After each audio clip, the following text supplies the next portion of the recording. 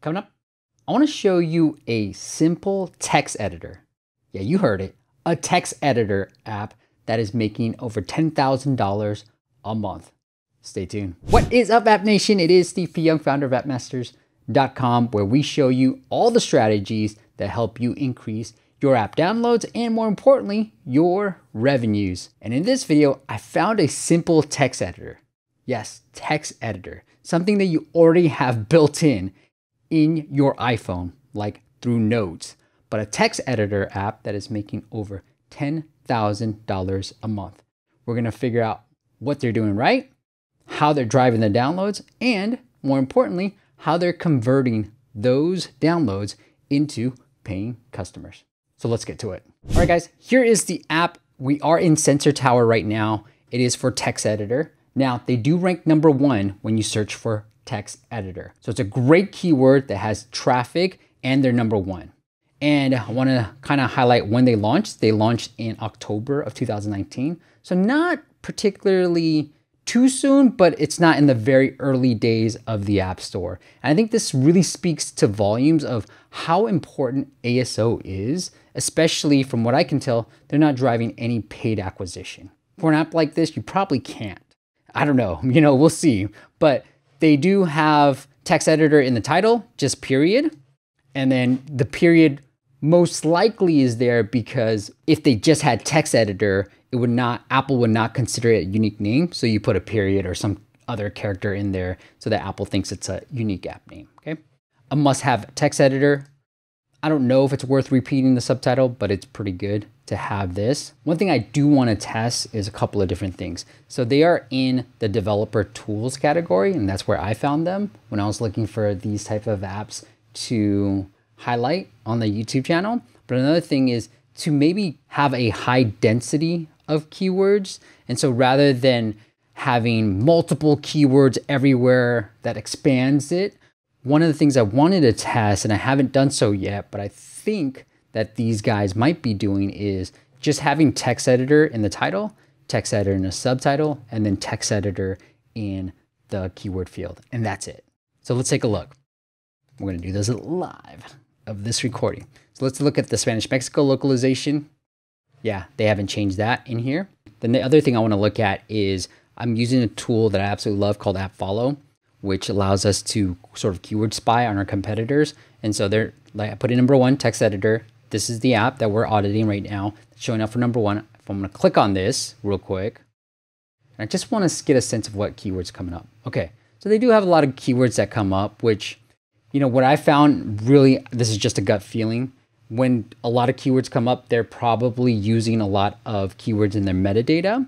But when there's very few keywords that come up, it feels like it's keyword dense. So they might not be doing this trick. They might not. I'm not absolutely sure, but they are #1 for text editor, and it is worth testing that I'm going to test on my own. So the last thing I want to point out in terms of this app is that it belongs to an app portfolio. So one of the strategies that you want to be utilizing, especially when you have multiple apps, is cross-promoting. And so you can see Remove Objects is now the #1 app. I'm not entirely sure what the app is, but it's probably like a pick eraser or a background eraser type of app. And it's doing $40,000 a month. So congratulations on that. And it launched in 2020. So that's an app that's doing pretty well. And what he's been able to do now, I'm just going to assume, is the fact that he's been able to cross promote. So some of these have really good traffic already and good downloads, and he's able to cross promote his apps. It's a great strategy. We'll take a look at Remove Objects real quick. Yeah, it erases backgrounds. So it's a popular category, but he just launched in 2020 and now he's doing over 40,000 a month on this particular app. Maybe we'll look at it in a future video, but on this video, I want to take a really good look at this text editor app. Let's get into the app itself. So here it is. Again, it's #1 for text editor. Just wanted to make sure you guys saw that. I'm going to open it up. I like this onboarding sequence. So browse and edit any file from your device or any cloud service. Cool. Hit continue. It's showing me how to do certain things. Tap here to change font. Tap here to show line number, which I really like the line number stuff. View text in your favorite font and style. Cool.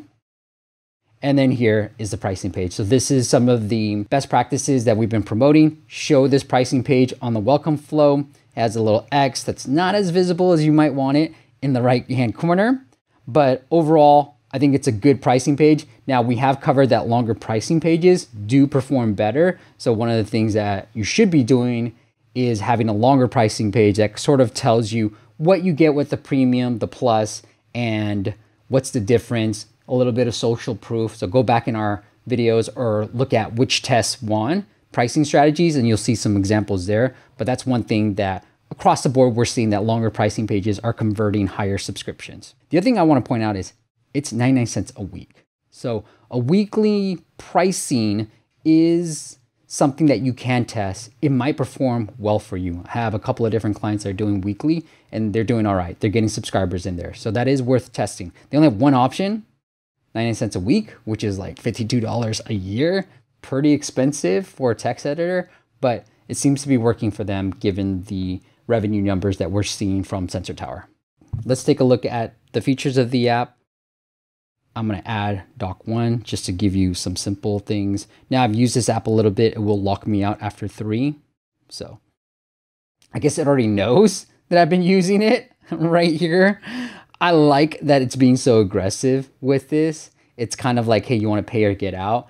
And I do think that it's the right way to go. That's what my hunch says, because I think most app developers tend to wait too long. And one thing that you should notice is that fact that they're still giving a trial, right? We have this debate with other clients where they're giving away, let's say, 3 different documents like this does. This app does too. And they're like, hey, should we have a trial? But we're already giving away 3 free documents so you can use the app. Should we still have a trial? My gut and my hypothesis, and we're going to test this, is that yes, you should still have a trial because most people are going to sign up during that welcome flow. And so having a trial increases the conversions, and most people are going to sign up before they even create a doc, right? We know that stats show that about 60% of your in-app purchases and subscriptions come from that welcome flow. So make sure you have the optimal pricing structure with trials during that welcome flow. So I like that they're doing a trial and giving me 3 free text files to play around with. And I think it is worth doing. I've seen a couple of different clients do it too. And anecdotally, having trials tend to perform better, even if you're giving away 5 free sessions, 7 free days for free before you lock them out. Definitely have some trials because most people are going to convert during that welcome flow and they still feel a little bit better with having a trial. All right, guys, that's it. I wanted to create this video because it's such a simple app. It does well with ASO, and it shows you that having such a simple app can actually be beneficial to your app portfolio, right? He's making over $90,000 a month from all his apps. And so 10,000 here, 40,000 here, another 10,000 here really starts adding up, and being able to cross promote your current app to your new apps is a great way to drive downloads for any new app. And I don't think enough app developers are having that approach. All right, now if there's an app that you want me to check out, make sure you leave in a comment below. And then if there's a category of types of apps that you want us to check out, definitely leave that as well. And make sure you hit that like and subscribe button, and I'll see you on the next video.